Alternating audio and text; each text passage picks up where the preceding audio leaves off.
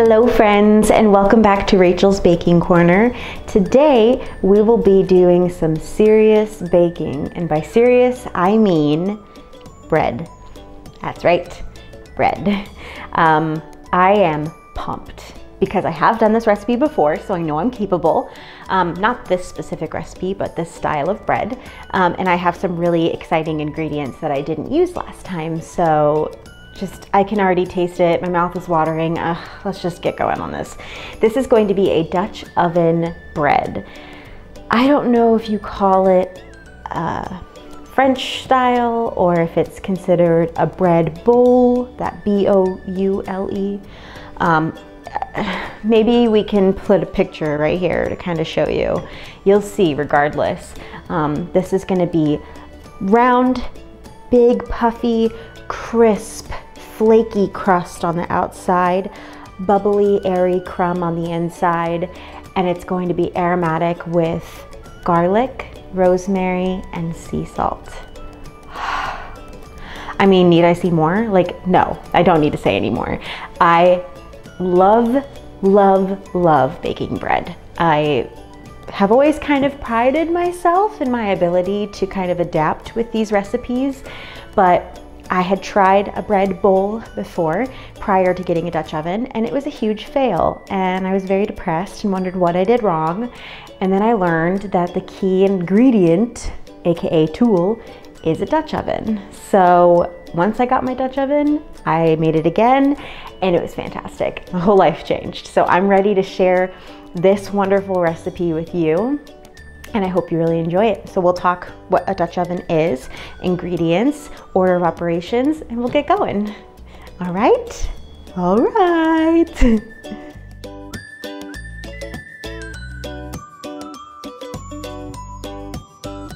Let's chat Dutch oven.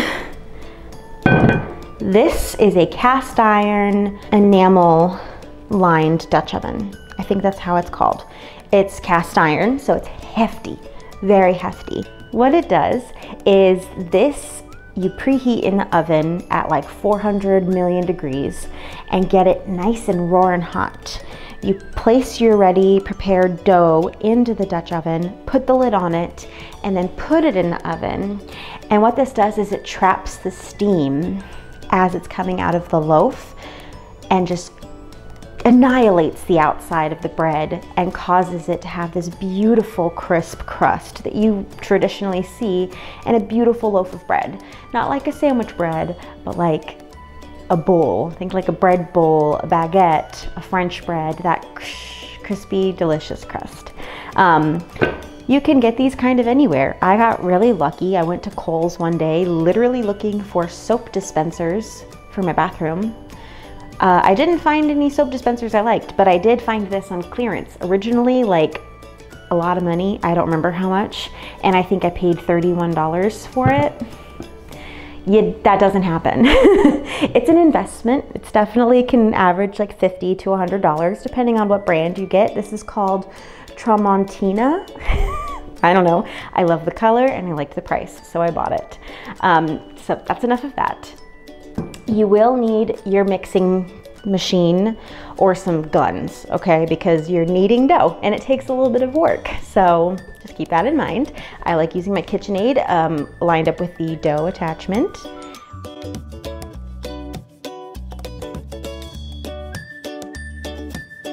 We will talk ingredients now. Flour. This recipe calls for 3 cups of all-purpose flour. I'll have the recipe linked down below like I always do. I don't like using all-purpose flour in my bread recipes. I don't. I like using bread flour. I use King Arthur for all of my flours, but bread flour just tastes better, chews better. I just like it more. Will it affect this recipe? I don't know. But I've done it with every other recipe that calls for all-purpose. I do bread flour and I haven't had a problem, so we're gonna just try it. Then you need 1 3/4, nope, 1 1/3 cup of warm water. You need 1 packet of instant yeast to make it rise. You need about 3 cloves of garlic, finely chopped up. Obviously optional, but this is flavored this way for a reason. And then in here, I've mixed all 3 of these ingredients. It's 2 sprigs of rosemary, obviously plucked off the stem and chopped up, 2 teaspoons of salt, I used sea salt, and 1.5 teaspoons of sugar. I then mixed them all together and I kind of mashed the sugar and salt into the rosemary to kind of pull out some of those oils and really fragrance the whole amalgamation here of goodness. And I wish I had smell-o-vision for you. It's gonna be fantastic. So onward we go. We will be making some bread in 3, 2, 1, go.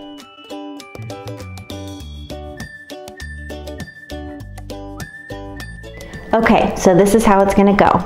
We're gonna toss all of these ingredients into the mixing bowl, mix it around until it's a shaggy hot mess, and that's a direct quote from the recipe.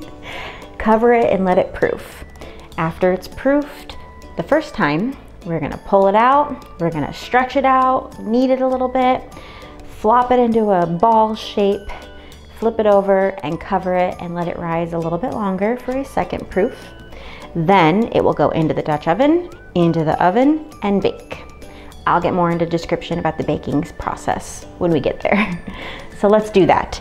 First thing I want to address in bread making, and I might have mentioned this in my focaccia video, but I'm not sure, is that you want to use warm water, but you don't want it to be so hot that it kills the yeast germ. That would just defeat the whole purpose. So I have warm water here, but I like to be safe and check the temperature of it no matter what to make sure I'm not about to scorch my yeast, because that would be a bummer, a big, big bummer. We're looking at about 106. I believe 110 is max. The water should be lukewarm or 105 degrees Fahrenheit for what it's worth. Just a little over 105, it's 106. It'll lose some temperature as it gets into my cold thing, actually, now that I think about it. So let's do that. It's poured into the cold KitchenAid bowl.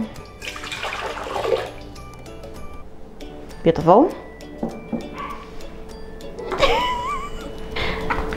We will add the yeast in next. That is 1 packet of instant yeast. Then we're gonna add our garlic. It literally says add all the ingredients and then mix, so don't mind if I do. Let's add our salt, sugar, and rosemary. Now, the reason why you want sugar in this recipe, because I'm sure if you're not familiar with baking bread, you might be wondering, why the heck are you adding sugar to a savory recipe?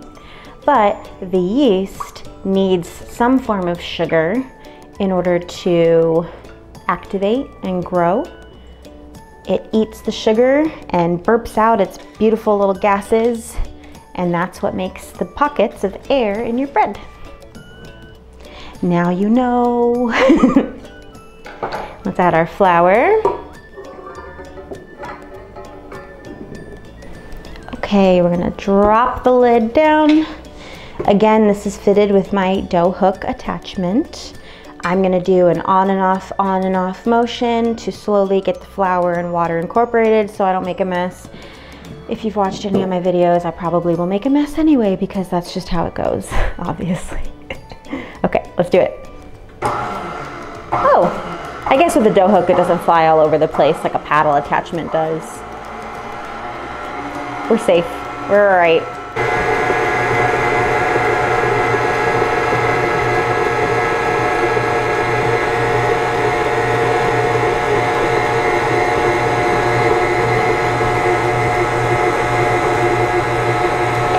So good already. Oh, I love bread. So I'm gonna let this just whirl away for just a minute or so until it's nice and incorporated. The recipe says that this should be a sticky, shaggy, hot mess, and it's supposed to be that way. That's my kind of recipe. So this is what we're working with here. It's sticking to the walls, but it's sticking together. It's shaggy and wet. I'd say that's probably good. We're gonna get some good gluten bonds in there with the bread flour. All right, let's turn this off. Nice and stretchy, nice and sticky. Okay, so now we are going to take the bowl off. I'm gonna just scrape down the sides to ensure that everyone is together and harmonious. It's a little hard because it is indeed very sticky. It doesn't say to do this in the recipe. This is just what I'm familiar with. If you're interested in any of my bread making escapades, follow my Instagram, Rachel's Baking Corner, and I will post some of my different breads that I've made. I've done focaccia, which there's a video on my channel if you're interested in that. That's a really easy recipe and it is killer. I've done regular white sandwich bread. My personal favorite is honey oat with some fresh oats on top. I've done black sesame seed swirl, which was kind of a fail, but it tasted great. I've done Hokkaido milk bread, which was really cool because when you squish it, it poofs right back up. I love bread. Anyway, we're gonna get this covered and we are gonna let this sucker proof. The warm water, the yeast, the sugar, they're all gonna just have a party and hang out and get to know each other and dance a little bit, and then they're gonna get a little drunk, and then they're gonna burp, and then they're gonna make all these beautiful air bubbles and pockets and just fragrant, delicious tasting oxygen, and it's gonna poof up, probably not oxygen, but that's okay. It's gonna poof up, and usually you wanna look for doubled in size. Little tip and trick that I've learned, take a picture of your batter, or dough, I should say, right now in the bowl, and then when you check on it later, you can compare to what you started with to what you have now and see if it has doubled in size or not. If you live in a colder climate, you may want to use the proofing setting on your oven or find a warm little nook, cover it up and just leave it alone. This says for about 60 minutes. So I'm going to cover this up with some saran wrap and stick it into my pantry, which gets pretty warm. And we will reconvene in a moment here with some proofed dough, doubled in size or 60 minutes, whatever happens. So it deflated a little bit when I moved it, but this is doubled in size. This looks fantastic. It smells good. It's more than halfway up the bowl. So now we can work with it.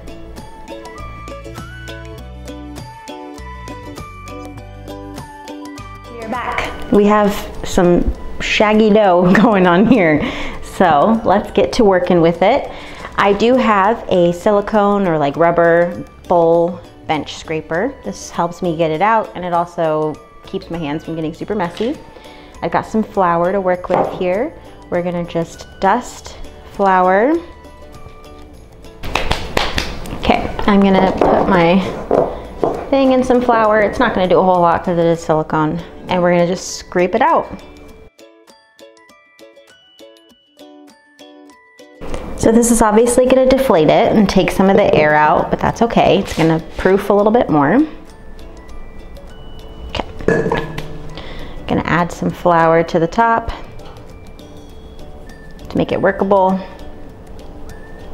Okay, and we're going to flatten it out a bit. Get some good flour on our hands too. Oh yeah, see, it's making a mess, but that's okay. Flour is easy to fix.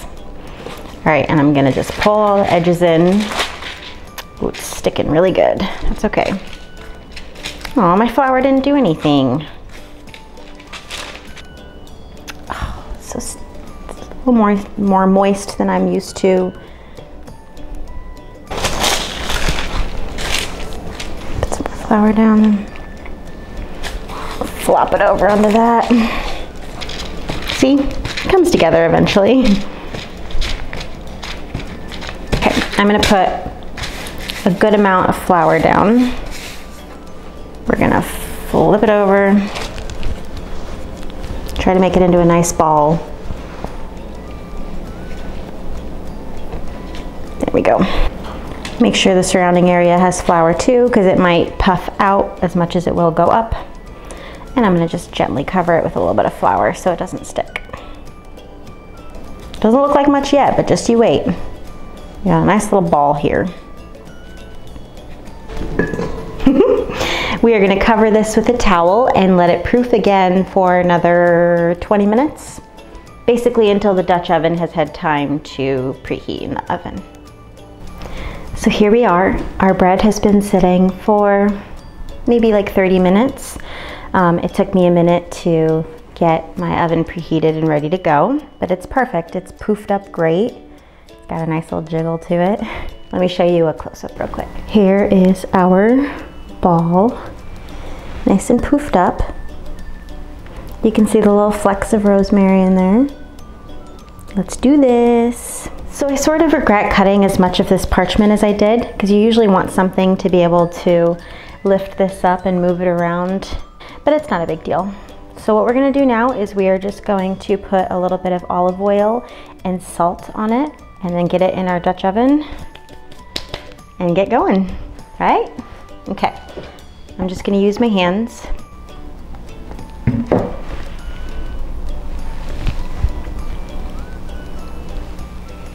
Just gently. This way the salt will stick to it and it'll make a nice crust.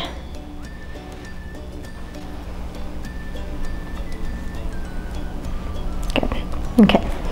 Get my salt. And just sprinkle salt on top of it. Now I have a lame. You can use a sharp knife, but this is made specifically for cutting bread. We're gonna use this in just a second once we get it in the Dutch oven, which my Dutch oven is in the oven preheating right now, so I'm gonna pull it out and we will get this going, okay? Okay.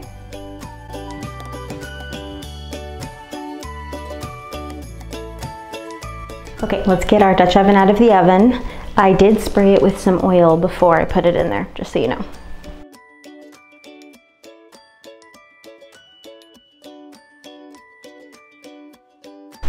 I think you can tell by the steam that that's ready to go. You have to be very careful because you're working with a very hot piece of equipment here. So you kind of have to just do this in one fell swoop. I'm gonna pick this up. Ooh. Here, I have an idea. I'm gonna slide it onto another piece of parchment. Now we have some more parchment to work with without really stressing the dough out. Okay, I'm gonna pick this up and just pray. Just plop it in there. Probably could have done it a little gentler, but I'm scared. Okay, and I'm gonna use my lame and I'm just gonna do an X, okay? Actually, I'm gonna just do one line across because it's really interrupting the dough.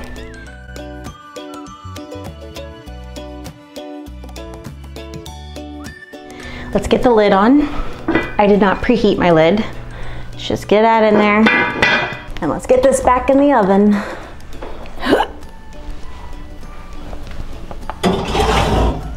Whew, okay. That is gonna bake for 30 minutes. 30 minutes, then we'll take the lid off and let it bake for another 10 to 15 minutes until it's golden brown and delicious. It's worth it, I promise.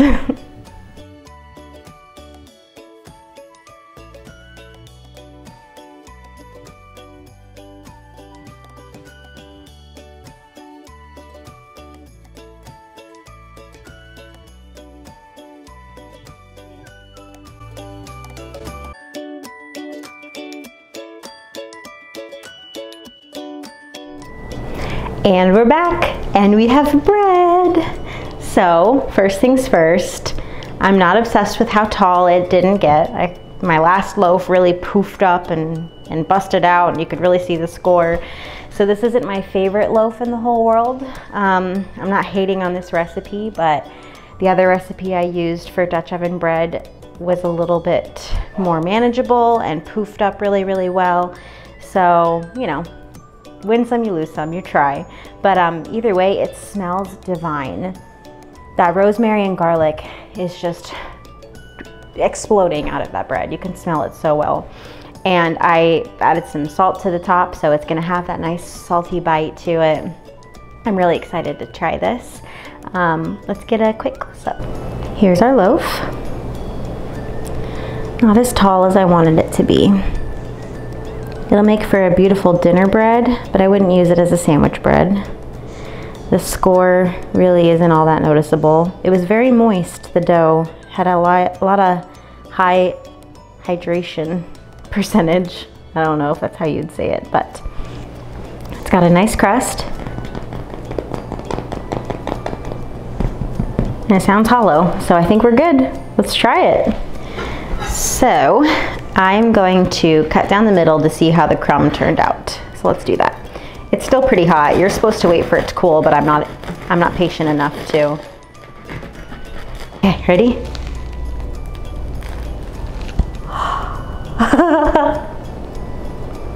It looks beautiful. Let's cut a slice and see how this turned out. Nice and crusty. It cuts easier when it's cool, for what it's worth. The bottom got a really good crust, so it's kind of hard to cut through right now. I gotta get some butter. Hold on. Okay. Let's get some butter on this. It's nice and hot. Got garlic, rosemary, sea salt. Let's see.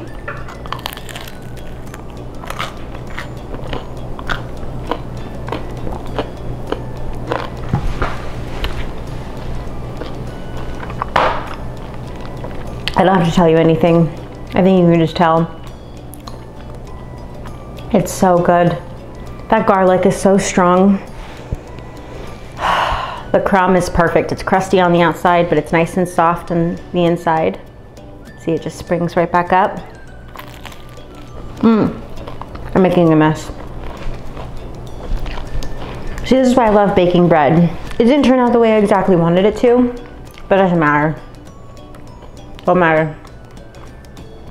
Still tastes so good. That Dutch oven just has such a way of crusting the outside while leaving it pillowy soft on the inside. I am going to devour this whole thing without a problem. And this isn't going to work with me tomorrow. This is staying here. This is mine. I'll share with my boyfriend, I suppose, but that's it. All right, well, thank you so much for watching. I hope you enjoyed this video. I really enjoyed making it. Let me know what bread recipes you like the most, or what other methods you like to cook your bread. If you like sourdough, I've yet to try that. Leave a comment down below for me. Subscribe, like this video, and I will see you very soon in my next one. Thank you, take care. Mwah. I love you, goodbye.